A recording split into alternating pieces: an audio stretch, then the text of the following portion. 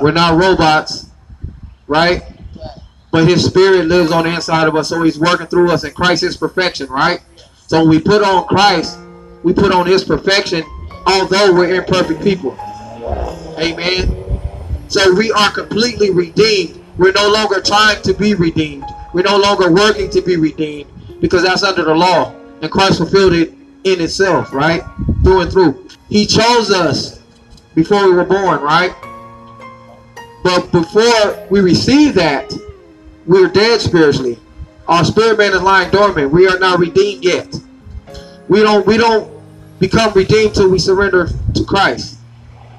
So it's not people walking around that's just redeemed just because Christ died on the cross. No, they have to receive it, right?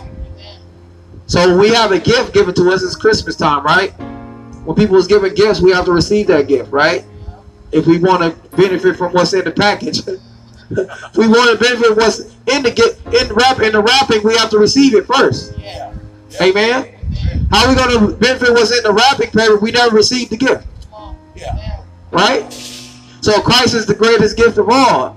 We need to understand around this time as well. People need to understand that. So it's like we have by God's grace, we have the greatest gift of all in Christ. If we don't receive him, we can't benefit of anything that has to do with Christ. We don't benefit from it. We don't benefit eternal life, which is the main thing, but we don't benefit any of the thing. We can't have eternal joy. We can't have eternal peace. We can't have eternal comfort. We can't have eternal patience. We can't have none of these eternal love, none of that, if we don't receive the gift. Amen. But a lot of times, people want what has to do with the gift, but don't want to receive it. Right? So they want it. Partake of everything that has to do with Christ, all the blessings and all the stuff they want, but they don't want to receive Christ. They don't want to surrender. We have to surrender, but it comes by grace, right?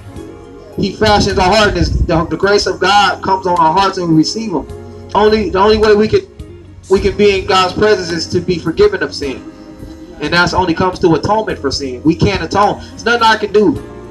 We feed the homeless out here. We go around and do things and give to children and do all that. That's not what I don't do it because I'm trying to make it in. The Holy Spirit leads me to do it, right? That's because that's the fruit of salvation. That's the fruit, right?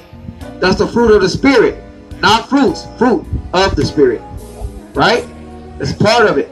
So that's what comes when we are saved, right? That's why we do certain things. Doesn't matter how high up a person goes and they feel, oh, I have this much word or I have this theology degree or whatever the case may be. That's not going to absolve anyone from the sin nature. Sin nature is going to be there. But through Christ, it's dead. So now I can rebuke it. Hallelujah. But the sin nature is there. It just don't disappear. Because I received Christ one day, it's just going to disappear. No, we struggle. It's an everyday struggle. I feel it every day. Some people are like, oh, you didn't do this or you didn't do that. I say, no, I struggle with sin just like you do. I keep it real.